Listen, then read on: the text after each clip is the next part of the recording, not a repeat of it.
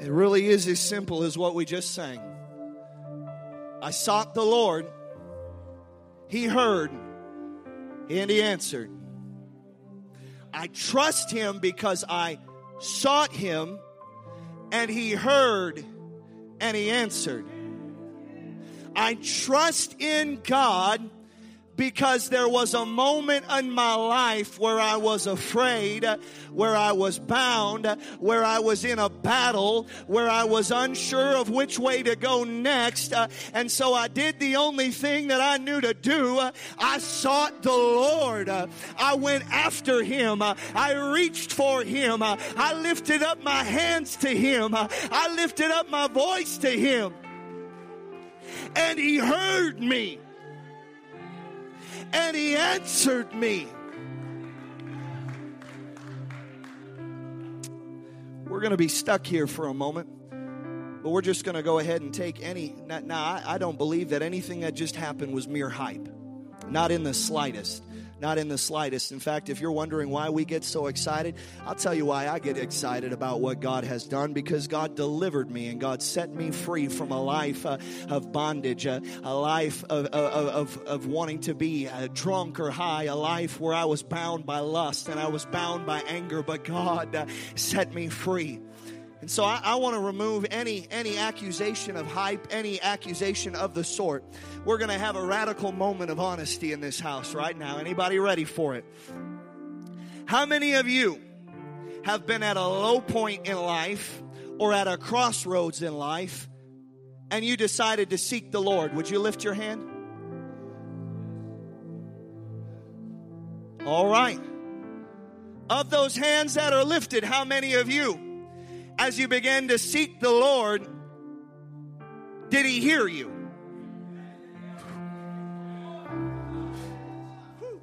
You can feel faith building in the house right now. How many of you, after He heard you, He answered you?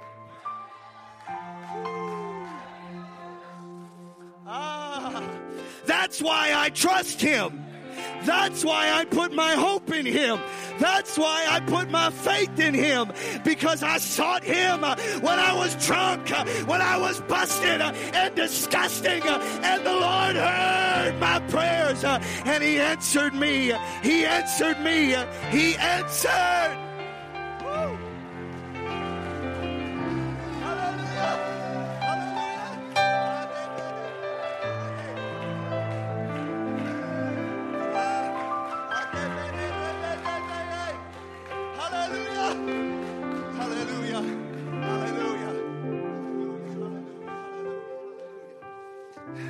And right before service, in case you've ever wondered what's going on in the office, it's not like an exclusionary club or anything like that where I share a pre-service snack or anything.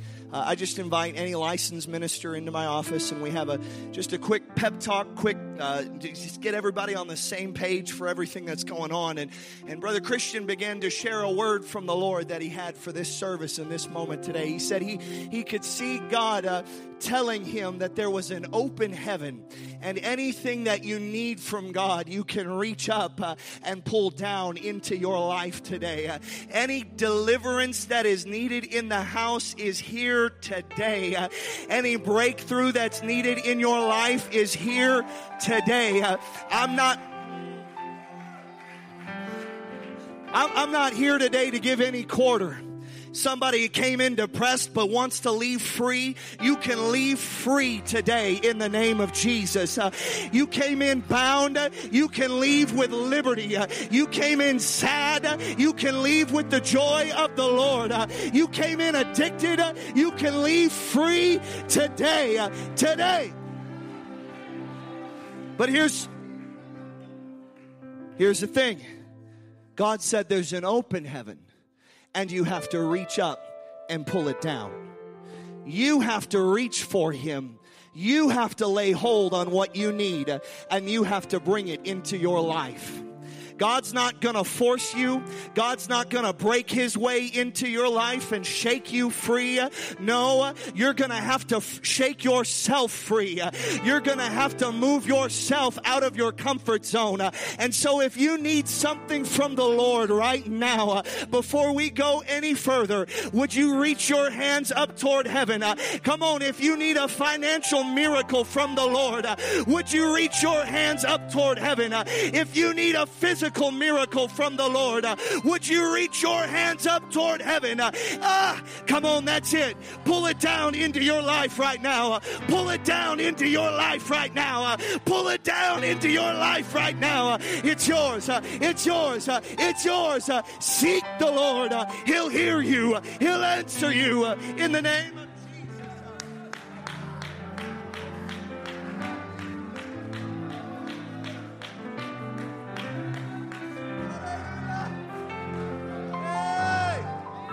Come on, pull it down into your world right now. Just go ahead. If you got to act it out, act it out. Reach up and pull it down into your life. Reach up and pull down peace where there's only anxiety. Reach up and pull down contentedness where there's only covetousness. Reach up and pull down the love of God where there's only doubt. Reach up and pull down power where there's only fear. Reach up and pull down healing where there's disease. Reach up and pull down assurance where there's insecurity. Hallelujah.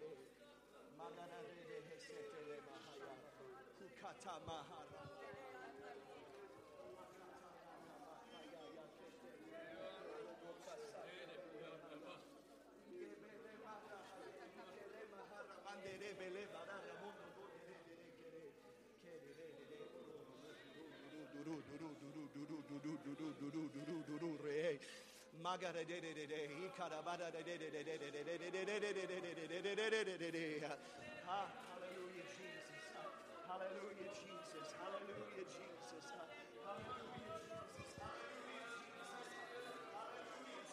Hallelujah, Jesus. Hallelujah, Jesus.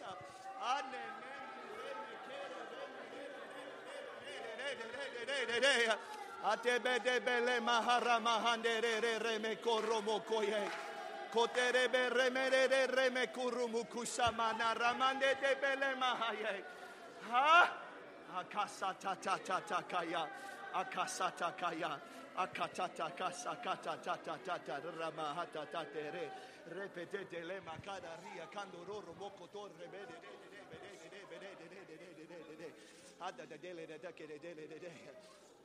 Hita sana nama kaya yeke debele mahatarari yeke rebele mahara mahada adebele baro rumu kundu nura mahi yese debele andere okosoto kutakara amana na ne ne ne ne ne ne ne ne ne ne ha se debe yeke debe hey. We'll pray for Ashley. We'll pray for Ashley. Why don't you lay your hands on somebody standing next to you right now? Why don't you combine your faith with theirs and begin to pray? We're going to have the word in just a moment, but I want the body to begin to minister to the body. I want you to begin to pray one with another right now. Come on. Don't hang back. Don't hold back. Don't isolate. Don't set up by yourself. Get your hands on each other and begin to pray for one another right now. Let faith begin to swell in this place. Let a gift of faith begin to operate in this house. Let a gift of faith begin to operate in this place. In the name of Jesus. In the name of Jesus. In the name of Jesus.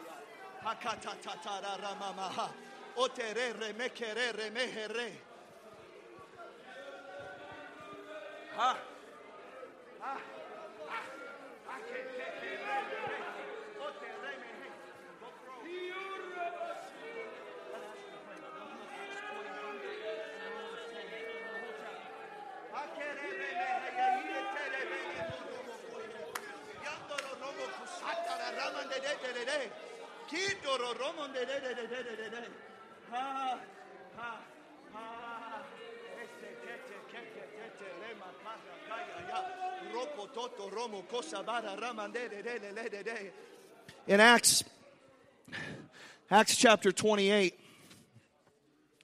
Paul, here's where we're at right now. Here's where we're at right now. Acts chapter 28. Paul and everybody with him has just survived a shipwreck. In a moment, it's going to be up on the screen. Everybody has survived a shipwreck.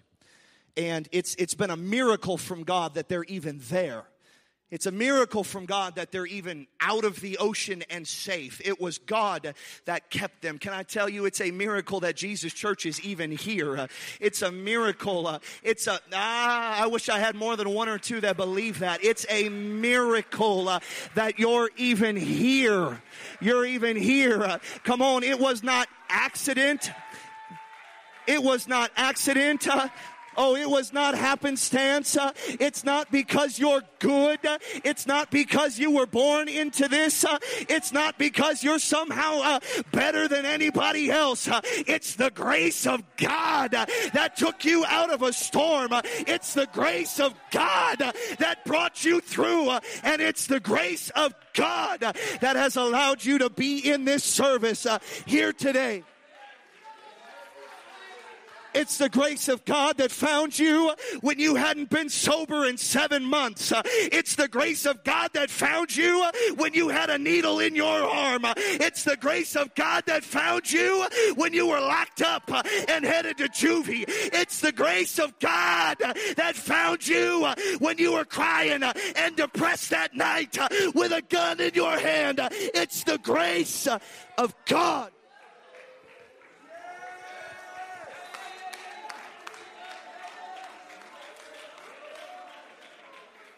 And they found themselves blown up on an island.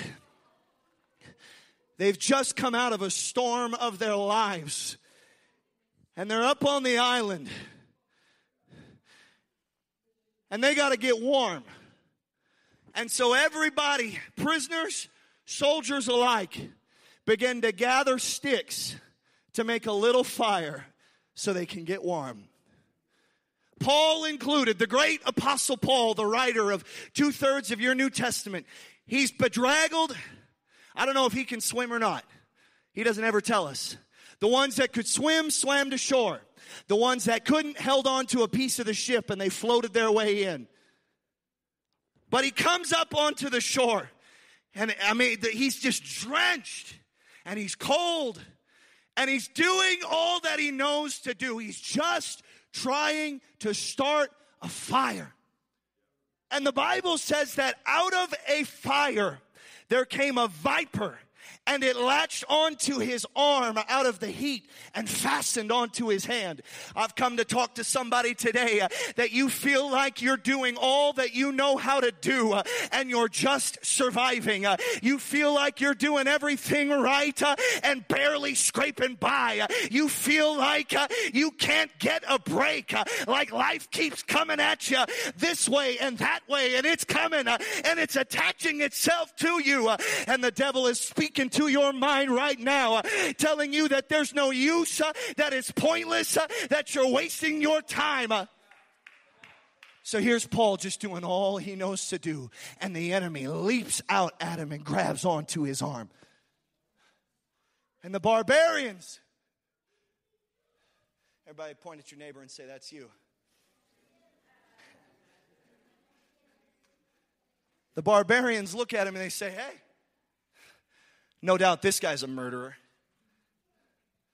Hey, he survived the sea, but vengeance isn't going to let him live. See, and now he's got a snake hanging off his arm.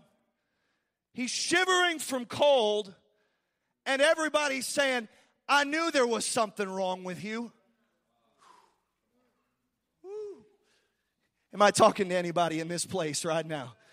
You got a snake hanging off your arm, and you can hear the voice of hell beginning to chirp at you and say, I knew you were always a drug addict. I knew you were always going to be angry. I knew you were always going to be bitter. I told you your family wasn't going to make it. I told you your marriage wasn't going to make it. I told you nothing was going to work.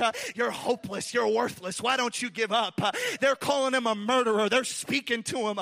But Paul does something, and it's what we're going to do in this house in just the next moment.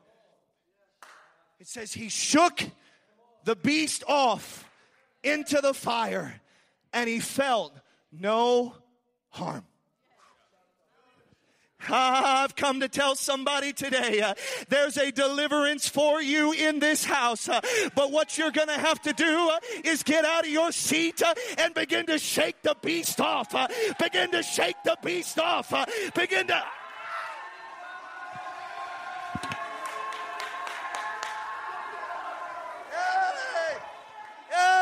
Come on, get out of your seat and begin to shake the beast off.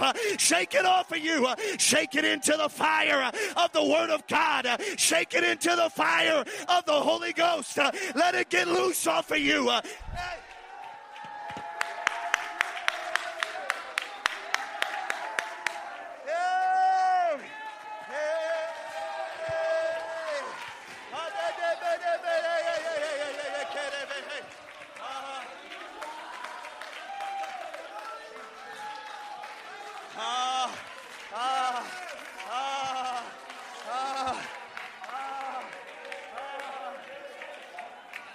That was good. But that was about half of us. And it's about the same half that always shakes it off. You're not the ones I'm after. You're not the ones I'm worried about. I'm after the one where the voice of the enemy's calling to you right now, telling you even now while I'm talking, that's for somebody else. Why don't we all stand to our feet across this place? I want everybody on their feet in this house. If you are able to stand, I want you to stand in this place right now.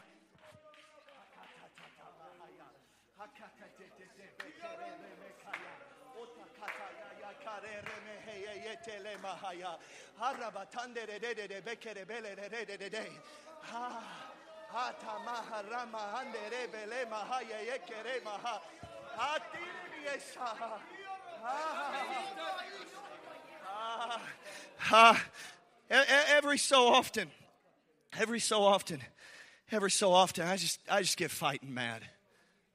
I'm not mad at any one person in this place right now. I promise you in the Holy Ghost. I'm not mad at any one person. Selah, don't you ever stop dancing. We're singing songs about Jesus, and I see somebody holding their hand so she can dance. Don't you ever stop dancing. The Lord sees that, and He loves that. Would you help her right now? Would you help her?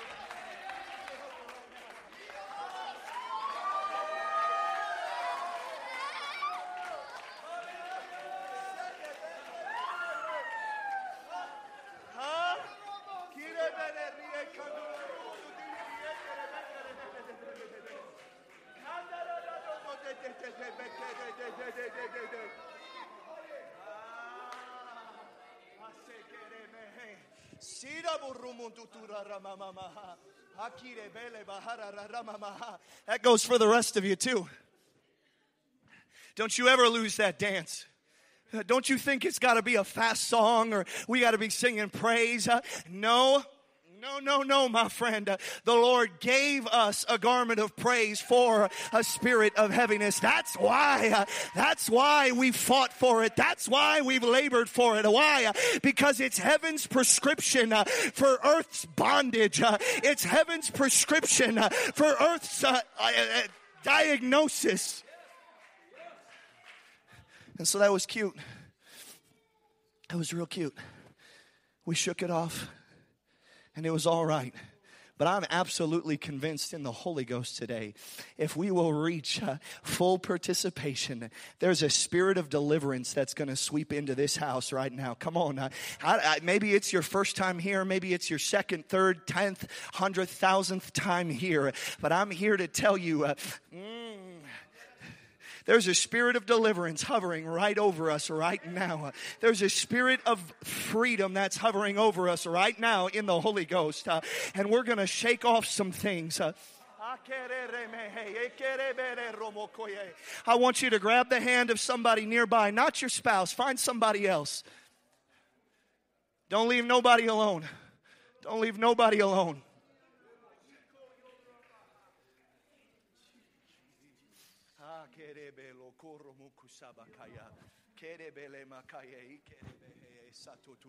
The Bible says we overcome by the blood of the Lamb and by the word of our testimony. If you don't want me to share your testimony, raise your hand right now. Okay, great. Met with Dale this Saturday. Dale, December 7th, 2023 is a date which is going to live in infamy. Because that was the day Dale got revelation. The God that I serve can set me free from cigarettes. And since then hasn't been back. What happened? He shook it off into the fire and said, God, I don't need that no more. I'm going to put my trust in you. Come on. 2020. My friend James, at a low point in life, reaches out, calls Bishop. Actually, we're going to have a moment of prayer for Bishop here in just a second too. Reaches out, calls Bishop. Now, it's not been without struggle, and it's not been without trial since then. But did the Lord help you shake it off? Have you been back since? Have you been back to it since He helped you shake it off? All right.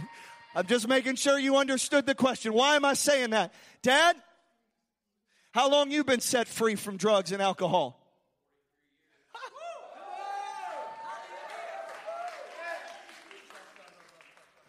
Tanya, how about you?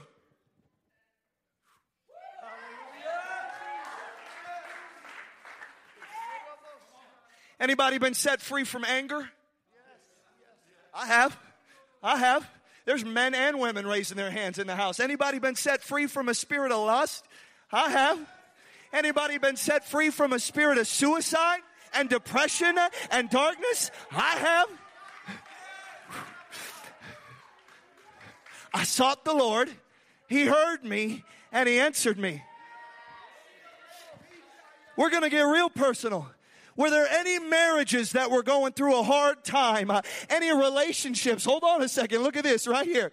Right here. Bishop and his wife. Marriage on the rocks. You've heard Bishop talk about it. Ready to sell everything, quit, and fade off into obscurity. But somebody sought the Lord and shook it into the fires and said, no. I'm here to tell you today, there's deliverance. There's deliverance. What about a root of bitterness? Anybody ever have bitterness pulled up out of your heart? I have resentment, anger, distrust uprooted out of my life. All of those things can be removed out of your life today. Anybody ever been healed of childhood wounds? Memories that you thought were going to haunt you for your entire life. You'll never forget that moment when that man or that woman did that to you. But you brought it under the blood and the sting of it has been removed. And the Lord has redeemed and restored and set free.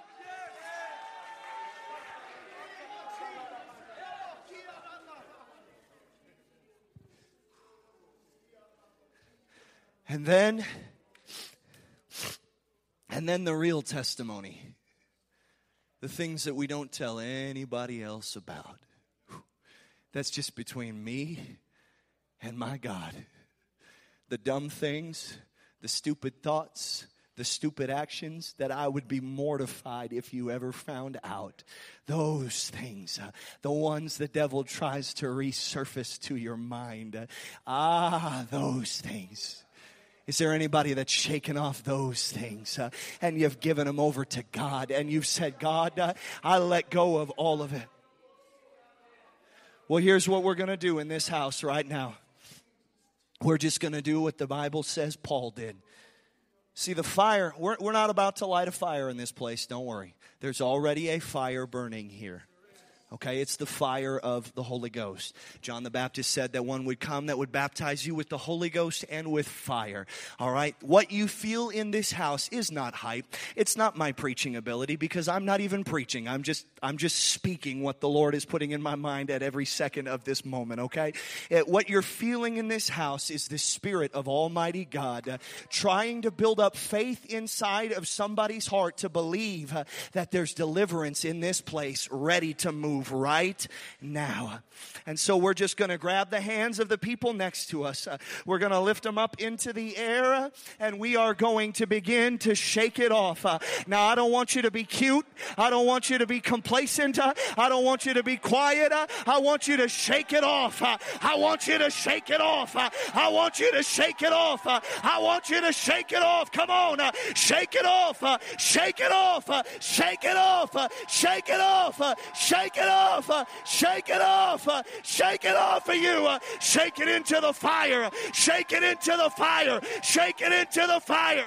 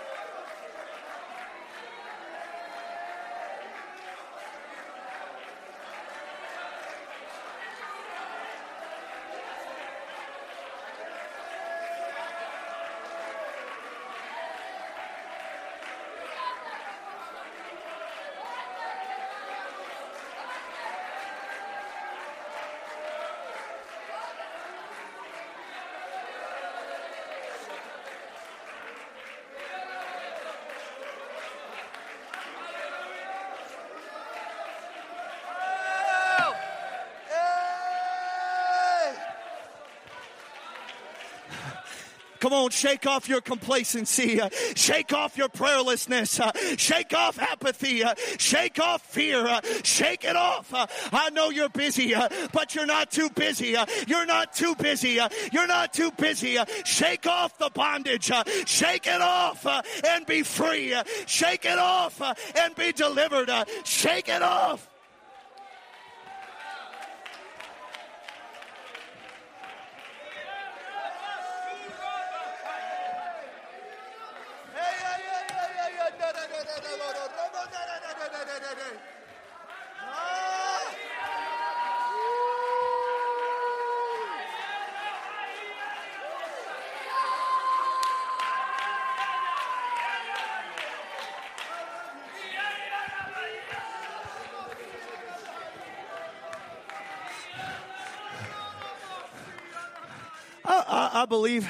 I believe that through praise, I believe that through prayer, you can shake off your childhood. You can shake off your upbringing. You can shake off the labels that the enemy wants to put on you. You can shake off the stigma that hell wants to attach to you. You can shake off the labels that society has put on you. You can shake it all off. But look at the next verse. Howbeit, when they saw or they looked that he should have swollen and fallen down dead. These are the same barbarians. Point your neighbor and say, that's you. Bunch of barbarians. They were saying, this guy's a murderer. And now they're just watching. I mean, he's going to fall over dead at some point, right? They're just looking and they're saying, Cole, some point Cole's going to fail. Some point this guy, he's going to swell up. It's like getting married. You gain 15 pounds immediately. At some point, he's going to fall over. Don't you dare let that be on your tongue about somebody in this church. See, we've seen people come in this house and God work in their lives in a powerful way. And then slip back into some bondage. But don't you let that be on your tongue. Don't you let that be coming out of your mouth. No, I believe the best. And I'm going to speak the best. I'm going to speak life. I'm going to speak deliverance. I'm going to speak breakthrough. I'm going to speak freedom. And so after they look at Paul a while, Paul just goes back to doing what he knows to do. I'm picking up sticks. I'm lighting the fire. I'm back to praying. I'm back to serving. I'm back to working in the kingdom of God. They changed their minds about him. And he goes from a murderer, and now they decide he's a god. You talk about a 180. But I'll tell you this, if you'll shake it off into the fire and you'll get rid of it out of your life, it doesn't matter how much of the town knew you as a drunk. It doesn't matter what your reputation has been in Pentecost. It doesn't matter what you've always been known of. There's going to come a day when you've walked in faithfulness and you've served the Lord. Even your family, which thinks you're crazy, your family, which thinks you're nuts, they're going to look at you and they're going to be able to say, it's only God that can do that. It's only God that can do that. It's only God that can deliver. It's only God that can set free.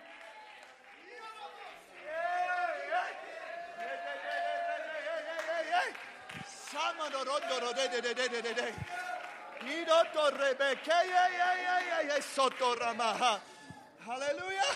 Hallelujah. Hallelujah. Hallelujah. Hallelujah. Hallelujah.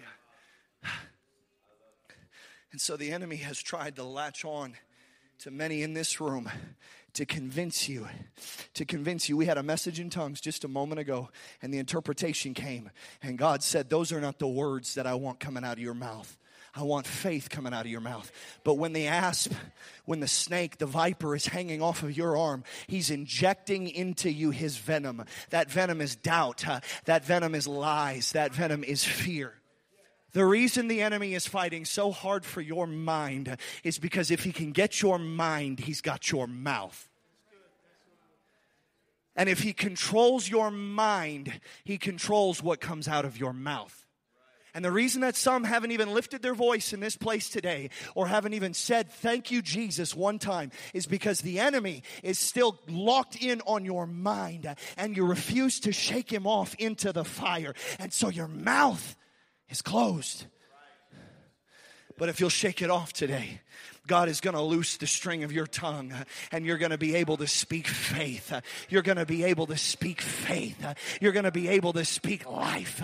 Don't you let death be in your tongue. The Bible says that life and death are in the power of the tongue. Out of the abundance of your heart, your mouth speaks. And so if death is the only thing that pours out of your mouth, that means that death is the only thing alive in your heart. If self-hatred is the only thing that pours out of your mouth, that means that self-hatred is the only thing that's in your heart.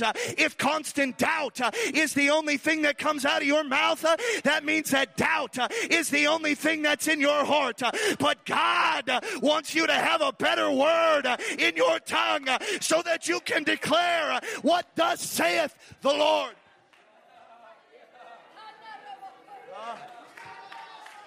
Romans chapter 10 and verse 8 says this. It says this, but what saith it? The word is nigh thee, even in thy mouth and in thy heart. That is the word of faith which we preach.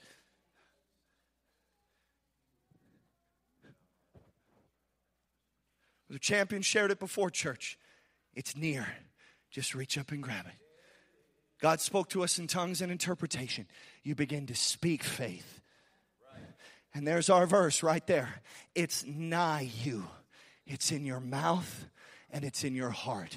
That is the word of faith which we preach. See, we shook off the influence over our mind.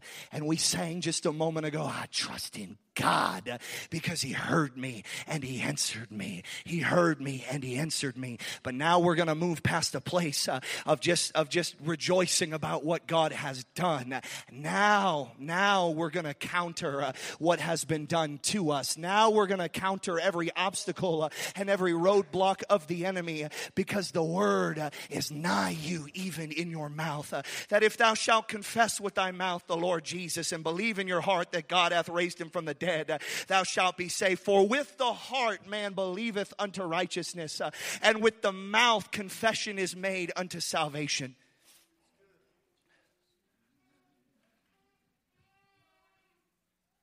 If your mouth cannot confess Jesus Christ as victorious in your life, then he's not victorious in your life. And it's not his fault.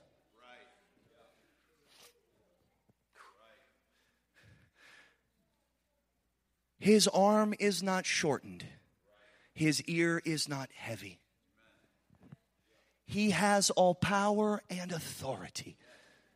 He has all might and dominion. Every demon in hell trembles. It says it's in 1 Timothy 2 and 19, or James 2 and 19. I'm sorry. Thou believest there is one God, thou doest well. The devils also believe and tremble. Is there anybody that believes in one God in this place right now? Is there anybody that believes that Jesus is the one true living God in this house? It's important that you lift your hand. It's important that you say amen right there. It is important. It is important. What you're doing is confessing it out of your mouth. What you're doing is confessing it out of your mouth. See, if you believe that, hell also believes that. But they do something additional. They tremble. See, we're up here trying to shake it off. And hell's down there shaking. And so what we're going to do is we're going to lift our hands in just a moment, and we're going to begin to make a confession in this place. Jesus, you're the God of my circumstance. Jesus, you're the God of this city. You're the God of this region. Of course he knows that.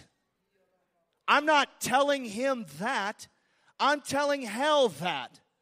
and I'm confessing it out of my mouth to demonstrate that I believe it in my heart, and I'm going to walk as if I believe it in my heart. It is very important that your mouth speaks in a church service because it's demonstrating what's in your heart. Amen. And so whatever situation you were just shaking off a moment ago, we're going to lift our hands together in this place. Would you lift your hands? And we're going to confess that Jesus Christ is the Lord over every situation. We're going to confess that He's Lord over every fear. Come on, would you lift your hands in this place right now? And would you confess Jesus? With your mouth, confess Him. The devils believe, they're already trembling. But would you confess Him?